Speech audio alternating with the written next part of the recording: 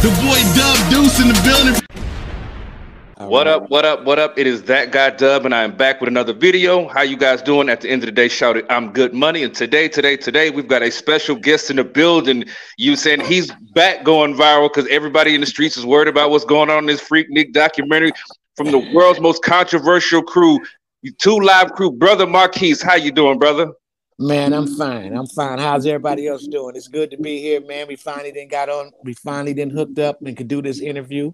Yes, sir. Yeah, it's good. It's a pleasure. It's an honor. So you said, so how's things going on in your life right now? Oh man, things are beautiful. I can't complain. I'm living. You know, it's good to be seen and heard and not viewed. You know. I know that's right. Yes, sir. All right. Well, yeah. I guess we're gonna start off. We're gonna start off. You said get the cat out of the bag, right? You said, but everybody talking about this freaknik documentary, and there's a lot of people that are trying to stop it from coming out. And with you being a part of a group that was basically the soundtrack for freaknik, how worried do some of these people need to be? I have no idea. This is the first time that I'm being aware of a freaknik documentary. Nobody has called me to talk about it. Really? So I guess they'll probably have Uncle Luke and people like that, you know. Well, you said you're just as important. You saying? Yeah. I'm just as important, but you know how it goes. No, of course, it's politics. Record industry with black folks. You know, Uncle Luke probably won all of the shine, so you know. Probably think it's not enough room under the spotlight for me to, you know, to be on something with him like that. Unfortunately, it's just one of those kind of situations. But I'm cool. Me and you talking about it, so absolutely, that's right. It's like, okay, I always wanted to ask this question because my father went. My father used to be down there all the time selling T-shirts and stuff like that. You said like, if y'all had camera phones back then, you said like. How many? What's some of the things that we not gonna see that we missed on VHS tape that we would have seen on camera phones? Oh man, y'all would have seen a lot of things. You know, after freaknik, doing freaknik and after freaknik, and after everybody go home and all of that, you might have to slide in one of them clinics and get you an evaluation.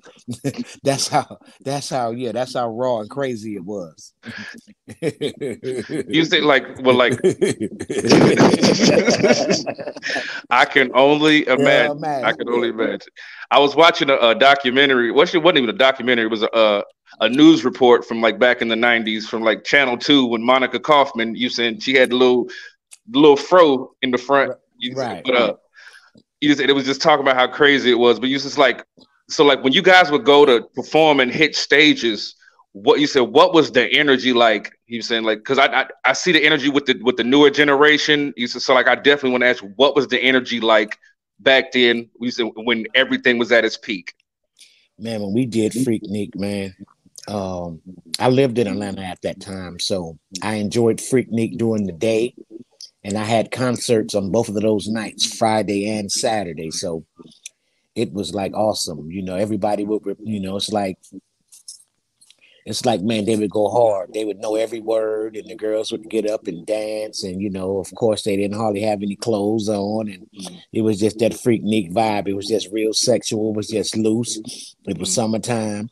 And it was just all about a party. And girls was in the South. They was representing the South and wherever they was from. Mm-hmm. So they did there in the daytime, and the venues that we performed at in the freaknik were like super, super packed. Mm-hmm. So I had a great time on both of the freakniks. I had an awesome time. That's like a highlight of my life and my career because the music was popping at that time, and I was just out, you know, with people, and I was just out in the city on the scene, riding around in my convertible, and girls jumping in and jumping out. And man, I had a ball. They need to bring that back.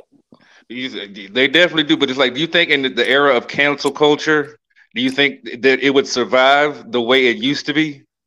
Nah, it ain't gonna never be the way it used to be because they would actually block off the streets. They'll shut it down now because there was so many people that they had Atlanta on gridlock. They couldn't move. You know what I mean? Oh, so if it can be a more of a smaller, intimate, and contained environment, it'll probably come off. But as far as taking over the whole city, I don't think it'll never be another time like that. I don't think so either. No, they ain't taking over. They ain't gonna let them take over the city like that no more. Oh no, you said it's like it's funny because you said I was having this conversation with a friend of mine and we were talking about how like about this documentary and they were talking about how many of the women that are like, oh my God, you said Megan Thee Stallion and Cardi B, you said, oh my God, that is trash, but we're out there in them freaknik streets doing that and then some, but now have so much to say. You know, so it's like, so in your opinion, it's like, how do you feel about the hypocrisy when it comes to certain people, when it comes to generations of music? Well, you know, everybody is going to have their own little say so about genre of music. So now that I'm glad that rap music has gotten so big that we can have genres of music inside the genre. You know what I mean? So you got down south rap, and then you got New York rap, then you got sexual rap, and then you have like what I call what they call the drill music, which is like gang bang rap and a rap with a lot of criminality into it. Criminality. And people are going to have a whole bunch to say about it. And it all depends on what type of genre of music that they're in. You know, everybody want to think that there's so much of the kings and the queens of what they do. So you have to be kind of people are sensitive out there now. So you have to be kind of mindful of what you say, because like some of these rappers with this little money right now, you say a certain thing, they want to go off on you. But I am glad that rap has made it this far to where we can have 5 genres within the hip hop genre itself. You know, right? You said me being a student and a fan of hip hop. You said like when you spoke on the drill music.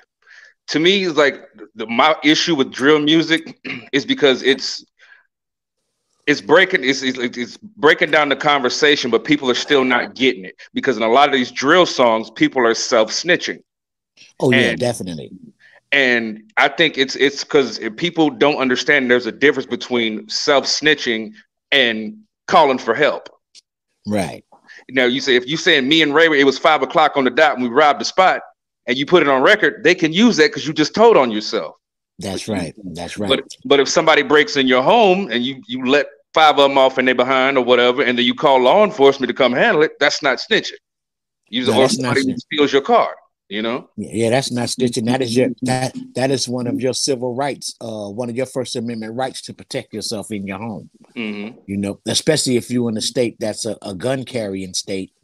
You know, that's self-defense. Can't nobody break in on your property and do anything and do anything to you harmful like that without you defending yourself. But yeah, these cats are dry snitching on themselves. And the prosecutors and the DA and all of the alphabets are using that against them.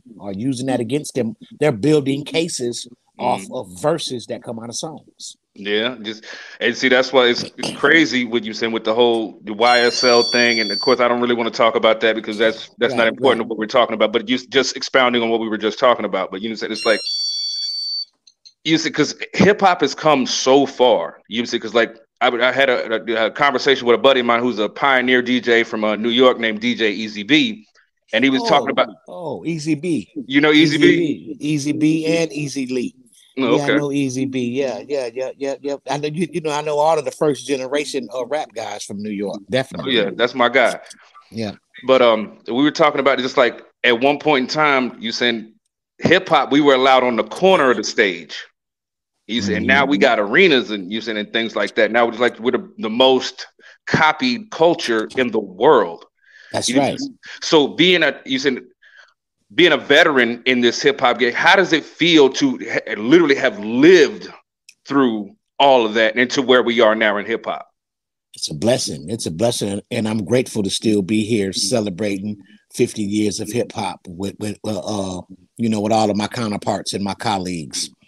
It is beautiful, man. It's a blessing, and I'm mindful of it every day. That it is an honor. It is an honor, man, and it does me. It makes me feel good. It's worthwhile. It's self-fulfilling. It's self-fulfilling to be a part of that. To be a part of rap culture and to really be embedded in it real deeply, because I went to the Supreme Court and won the ruling on censorship for the First Amendment rights, and I had the explicit lyric sticker. So I really did a lot for the culture, Right. as far as people expressing themselves artistically with their choice of words and their choice of material. But see, like that in within itself is also funny, because you see, because we do have our First Amendment rights and you things like that. Because certain people, just like there was a teacher, I can't remember where she was from, but she was basically I think they were Huckleberry Finn. They were reading the book and then something like that, and she kept calling the student the N word, and she was like, "Well, that's my First Amendment right to use, and I can say what I want to say." And I was like, "Now you can say what you want to say. Now, if you get hit in the mouth after you say what you say, now that's something totally different, because Right. because there's because there's all different areas that you can go with your First Amendment rights. You know, saying like, yeah, you can call me the N word, but like I said, if I knock your teeth out, you're saying, hey, consequences. You know what I'm saying? Yeah. But you said when you guys won at the Supreme Court, you said, like, what was that feeling? You said It was great. It was great. It felt like I went up against the whole system and the establishment and stood up and won with my civil rights as being a black man. And it was first time that the Constitution was actually used to protect a black man.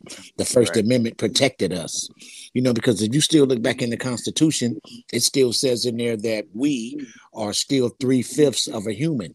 You know what I'm saying? So some people look at that, they're only 3/5 of a human, so their lives don't mean anything. You know Right. what I mean? So for us to actually go and win and stand up and go against the establishment and have the First Amendment really stand up behind us and really let the whole world know that we are protected by our civil rights, that was big. That was Right. big. Yeah, Well, that was big. you said, well, with that being said, how much of are you still an activist for your First Amendment rights? Would you teach the youth you sent to understand their rights as citizens? If that opportunity came up, yes, definitely. I definitely will expound on that, and I definitely will share some of my knowledge on it. You just like when we spoke briefly about you said things we wanted to talk about. It was about the you said with kids. You said because we're in a different time now. We have we're right now. You and I we're on social media right now. Exactly. You said so like as somebody that you said has fought and you said and has went through all different avenues. You said before internet, during internet, and everything. Like how do you what would you tell children that are trying to get into this social media space that are possibly not ready for it?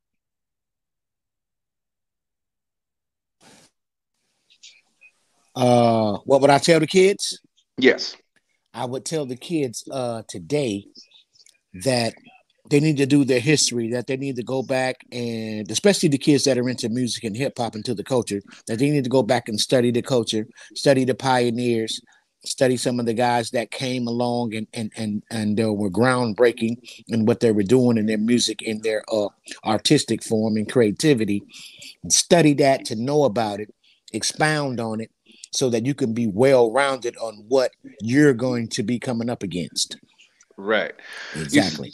So where does this newer generation of music sit? You sit with you see because you saying like the whole '90s bass movement was a for real movement. You see Right. like it was fun, it was party. It's like so where does music sit with you now?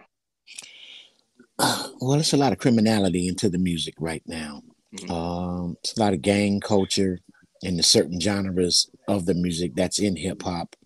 A lot of sexuality.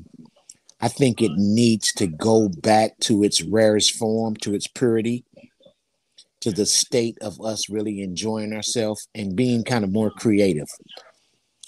Even though I know it's a culture shift and everybody goes one way when it's moving one way, but I still think it's artists that's doing it. But I still think we need more positive songs. You got an album with some of these ratchet songs.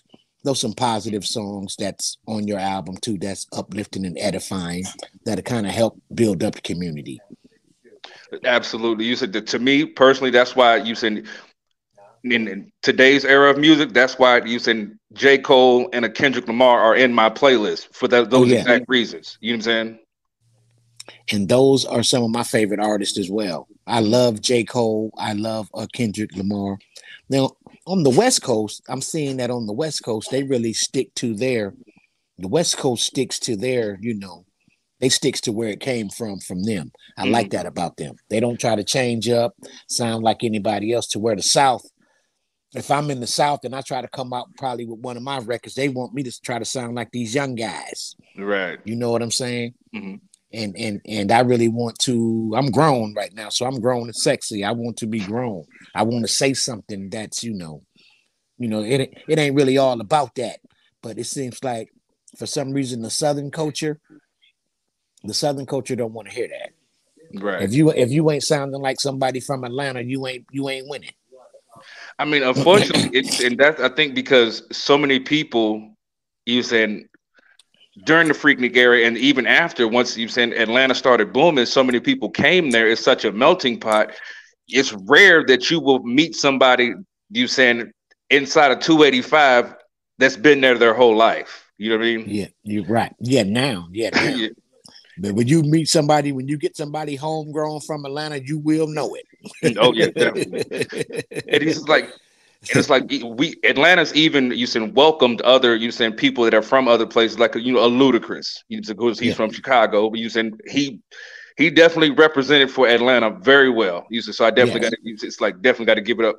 And then what you being in Atlanta, you saying like you're still holding down the culture. It's like, and the fact that my brother, it's like, because my brother's out in the streets, means you outside. So like y'all are still involved with the people. So what is the reception that you get from people just being out in the streets to this day? Well, people that came up with me, in their 40s or 50s, it's nothing but love. It's nothing but love, in our age group that came up, the first generation of rap kids or whatever. It's beautiful, man. It's a lot of love. I receive a lot of love, man, and people show me appreciation, and I try to give it back to them. And that, that keeps me going. I feel like that was my civic duty. This is my civic duty. So it's beautiful. It's beautiful, man. When somebody comes up to me and be like, man, I grew up on you and I got my behind whooped trying to sneak and listen to your tape in the basement and all of that. I'm like, yeah. It feels good. Yeah. It's like me coming up. I was saying like I wanted to go. You said my dad was like, nah, this ain't for you, youngster. So it was like, but it was like I was always fascinated with it. You said just like, let's take out, you said, whatever potential bad stuff allegedly happened or didn't happen. You said just the culmination of Black people coming together, and you said that, and like, of course, it don't matter because, like, hey, when a sports team wins, you see a bunch of white people flipping over cars and setting buildings on fire because their team won. So like we take away from that, but we talk about just the fun, the people coming together, like the job fairs. Like all of that stuff like this. It was like we don't have that in hip hop anymore. And you said like you were saying earlier, I wish like the togetherness would come back. You know what I mean? No, well, hip hop is a community sometimes that doesn't give back to the real founders. It can be real selfish. Mm-hmm. Hip hop can be a selfish genre of music to where I'm gonna get on, I'm gonna make it, I'm gonna put my foot on everybody else's neck because that's what they're doing. But see, that's the crazy thing, because like now like I said, we're in the age of social media. Everything can be monetized now, so there's enough money out here for everybody. You know what I'm saying? Mm-hmm. So like, you said just like with you said speaking to me, you saying you're blessing me, you saying with your presence, and I'm doing the same for you. We're sitting there. We're helping each other. I don't got to leave today and be like, you know what? I'm not messing with him no more. Or you said, because you ain't done nothing to me. If we could try to get some money together, let's get some money together. Because like I said, there's enough for everybody out here to eat. And well, unfortunately, a lot of us don't feel that way. And it's only the nature of the beast. Mm-hmm. Like I feel as though in hip hop, sometimes the guy that doesn't have the most creative ability is going to do the most stealing. So it's just like the streets now. Yeah. It's just like the streets now, and even worse. I mean, unfortunately, that's true because they brought the streets into it. Use it that's more what I'm talking into about. It. You know what I'm saying? That's what I'm on. That's right. Because at one point in time, like you think in the 90s when they were speaking about you saying violent lyrics and stuff like that, storytelling is gone. You said nobody's really telling stories anymore. You saying like I missed that. You saying just like I said, just there's not a whole lot of music. You said like not right now. Like they're just gonna sit there and want me to pull out the box Chevy with the 212s in the back and go. You saying beating down Ponce de Leon. You know what I'm saying? It's just not. Now the music right now make you want to go to your safe, count your money, make you want to go stand on the corner, sell something, or go to your trunk and pull your gun. Right. So you were talking about earlier that people were trying to get you back in the studio to make some booty music. Is that still fun for you? Yeah, the studio is always fun when I get myself back in rap shape and back in rap mode. Yeah. So I'm in the process right now of putting some things together, and I think I might stay in it too. I might stay in it for a while, even if the records don't do anything, because everybody ain't gonna like you. We're getting older, and hip hop, unfortunately, is one of those genres to where they don't reach back and pull the older guys up. Right. Well, that's why I make it a point with my platform. Use it because even though I'm a small fish in this pond, if I can sit there and you saying boost up with at least by sharing or you saying like or something, you know what I'm saying? It's like, but that's just me, and I try to surround myself with people who will do the same. So you have pockets of fan bases out here that are still willing to give you your flowers and propel you upwards. You know what I'm saying? Because we believe in you. Yes, we do.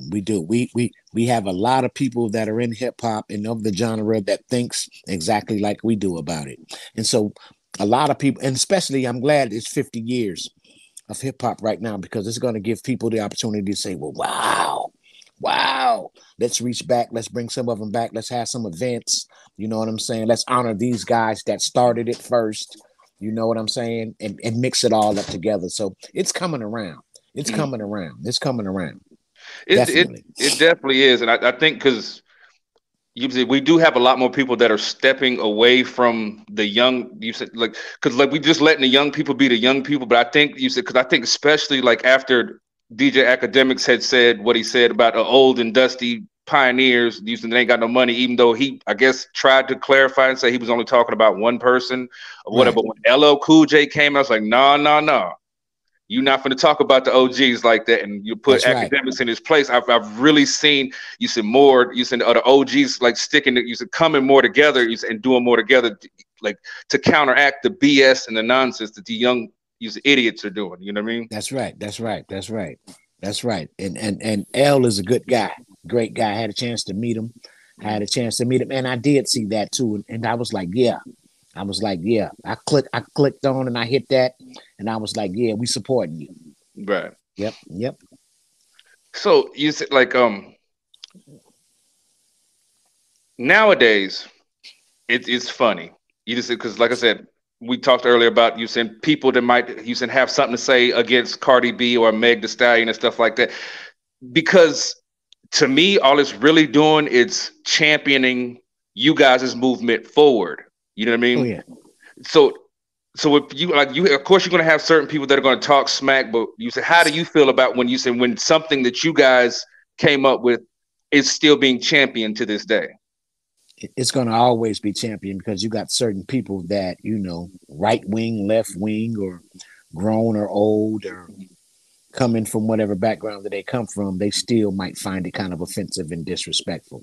Right. So that is the American way. You can feel like you want to feel, you can protest about it, and you can say what you want to say about it. So that's never going to go away.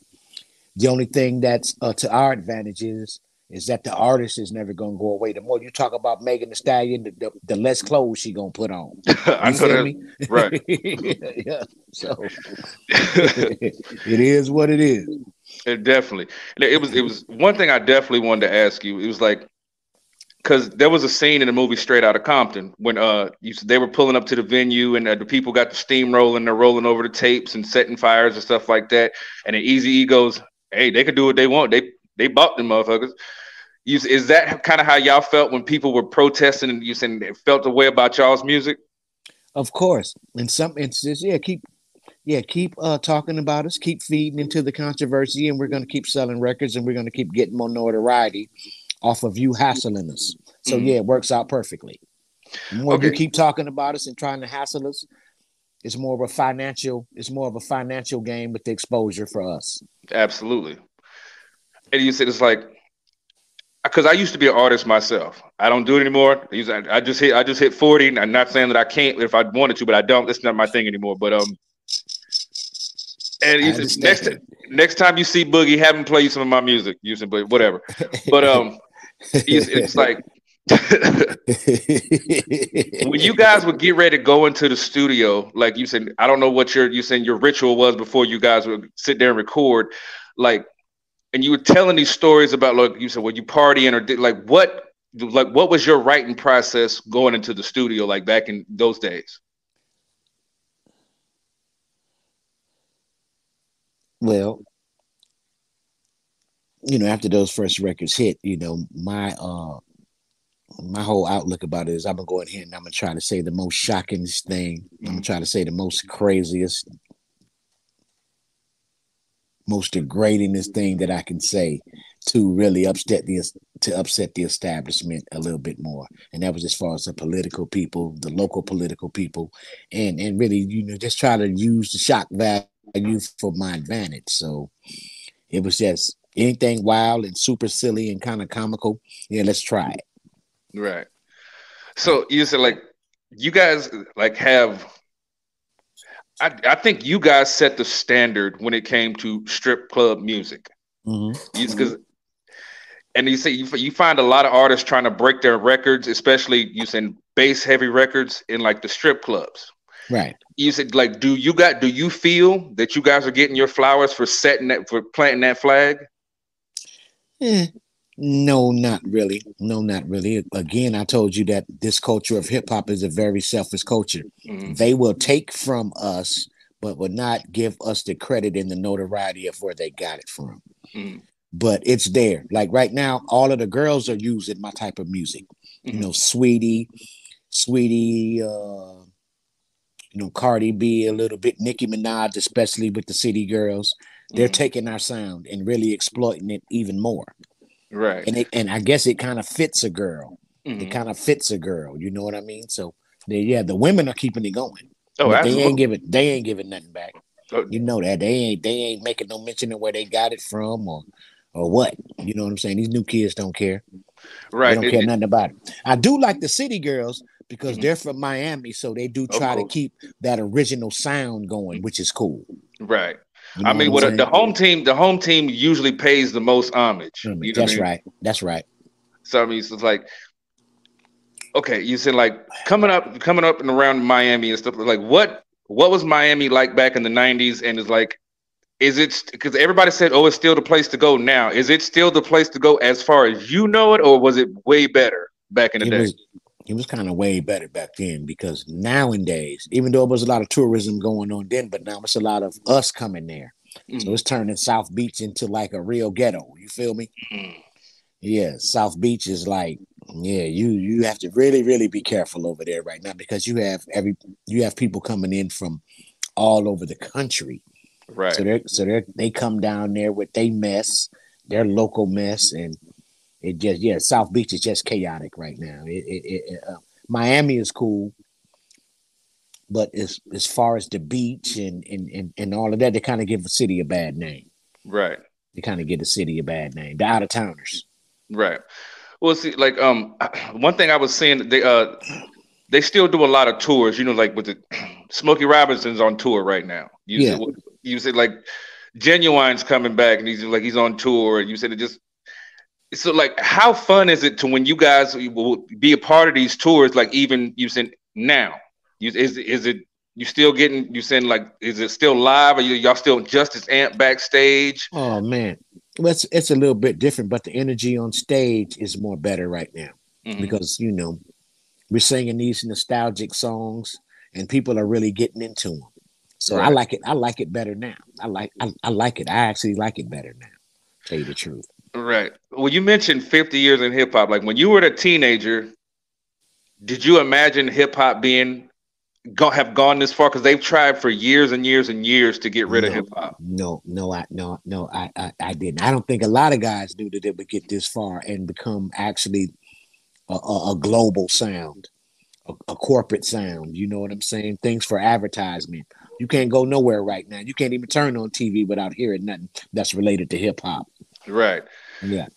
So like when you mentioned Sweetie and we mentioned Cardi B earlier, you said both Sweetie and Cardi B and Offset have had McDonald's items. You said, you said depicted after them. Like, how does, as a hip hop fan and as a historian, how does that make you feel? It makes me feel like we didn't took over the American culture, especially. Yep, they tried to stop it. They didn't think rock and roll was going to be as big as it became. But now hip hop is the new rock and roll. Mm-hmm. So yeah, we're here. And once we get in, we dominate things. Of course. Yeah. So it's like, so it's no surprise that none of us. Right.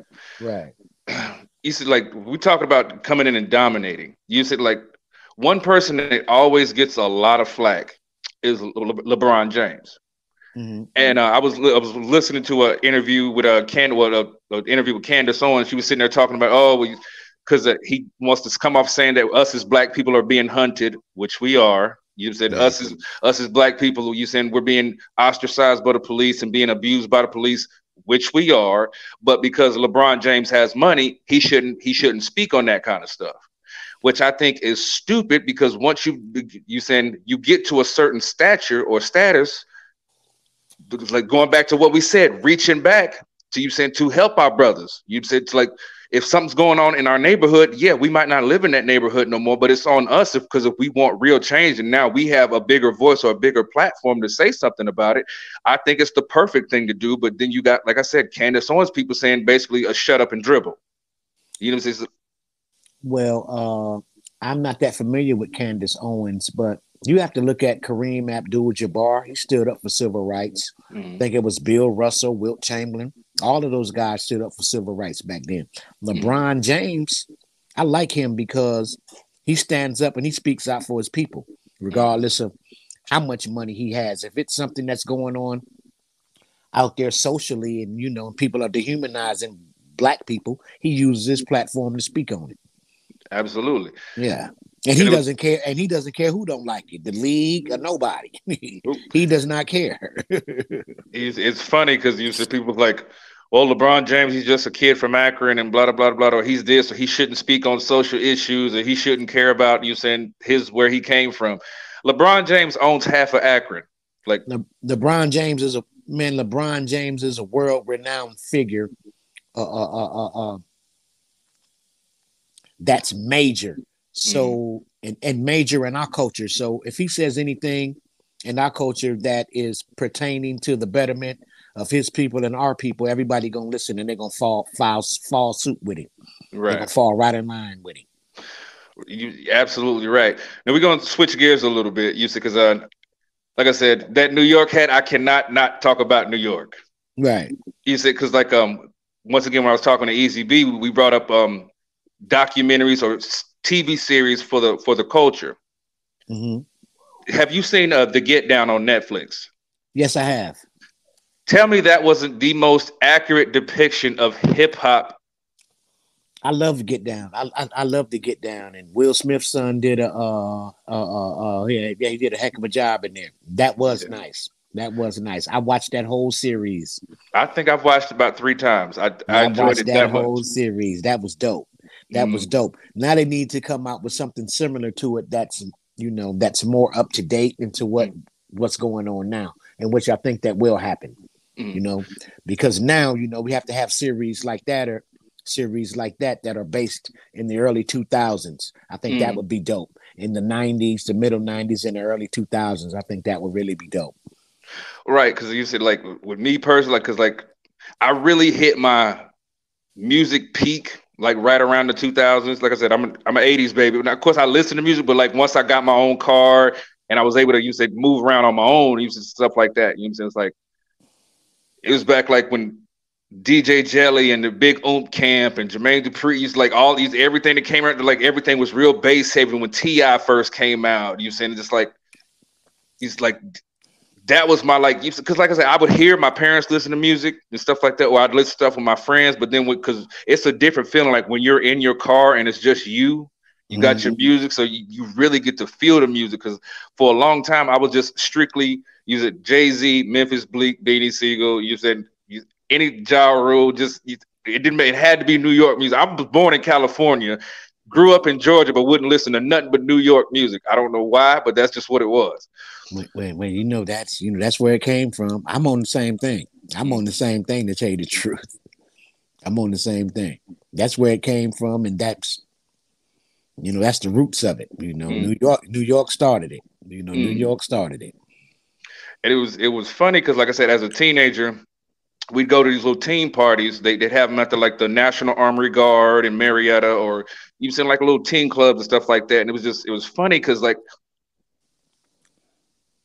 that's when like fight music would come out. Like I don't know if you remember Baby D, and you said the bit from Oomp Camp, but you said like East Side versus West Side. Yeah, tear the club up. Man, it's like I love that song so much. And you said, or like you said, Lil Jon, Put Your Hood Up. I was like, I love this song so much, but it's about to be one. You know what I'm saying?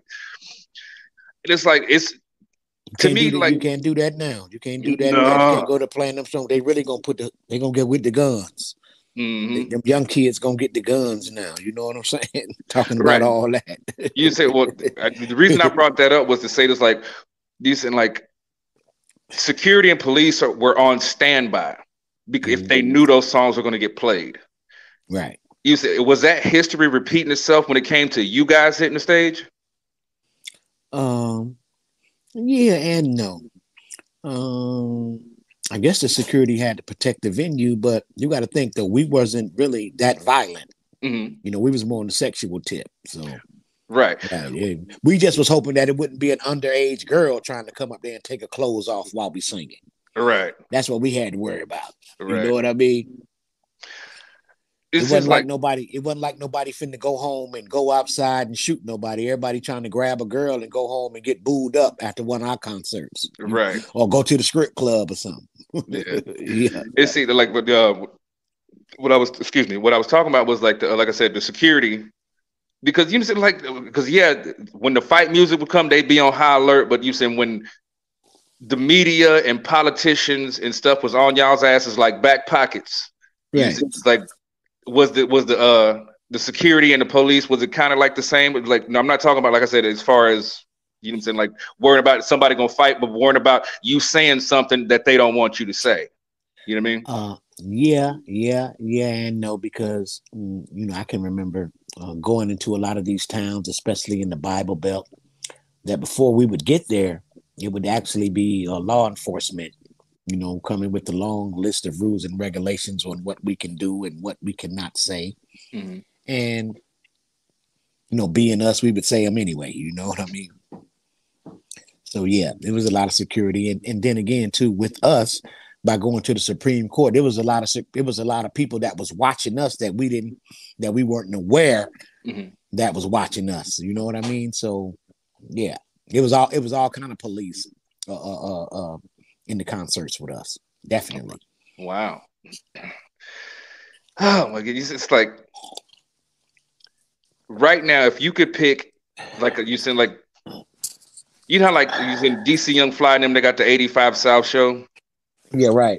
You said, like, if you could pick, you said your 85 South-esque show that you could travel with right now, who would you go on tour with?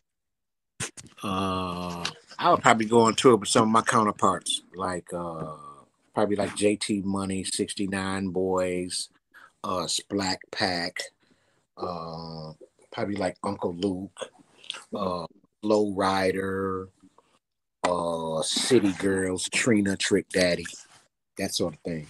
Right. And you said, I've always been a huge Trick Daddy fan. You said, like, right. It's like, yeah. It's like I just remember, like, back in the day when we had the box. So you said, like, there was like the channels that just played videos all day. You said, but I used to love it when you said those songs would come on, man. Yep. Yep, that was a part of our growing up. We grew up with that. Mm-hmm. Well, you said I'm also a car guy, so you just like what was the best car that you ever owned?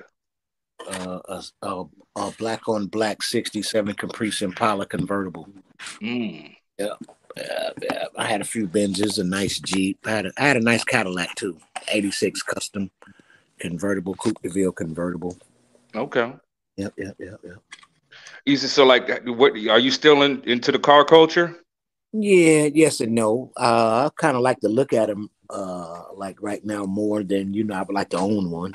I'm kind of low key right now, so Ain't nothing wrong with that. I'll take an old truck or something, or something to get around in that's good on gas. Right. Yep. That is awesome. That is awesome. You said, well, we're gonna go ahead and end this thing off. You said I'm gonna let you enjoy your Sunday, brother. Yes, right. So I'm finna get me a good Sunday dinner right now, some cornbread and baked chicken and all of that good Southern gourmet food that we like on the Sunday. I know that's right. Well, let everybody know your social medias. You said if they wanted to follow you or you said see what you got going on. Brother Marquis official Brother Marquis underscores on Instagram and Facebook. That's right. Make sure y'all check out Pilates by Raven too. If you're into working out, fitness, and nutrition and all that, that's my daughter. Pilates by Raven. She was also on the second season of Love Is Blind. She has a blue check. I don't even have a blue check on Instagram. I'm not verified yet. Yeah, we need to highlight. Well, you know they selling them now. It's selling them right now. I don't even want that. I think I heard LeBron James say he don't even care nothing about it. He ain't paying that money. You're right. Blue check. It is what it is. Right. Nothing wrong with that. You said post social media. Right.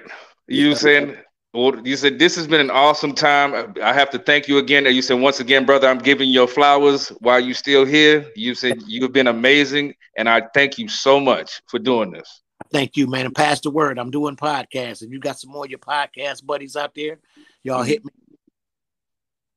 Yep. Okay. Definitely. And without further ado, this has been That Guy Dub. Make sure y'all like, share, comment, subscribe, turn on that bell notification so you don't miss another video. Without further ado, I love you. Brother Marquis loves you. We checking out of here, man. Peace. All right.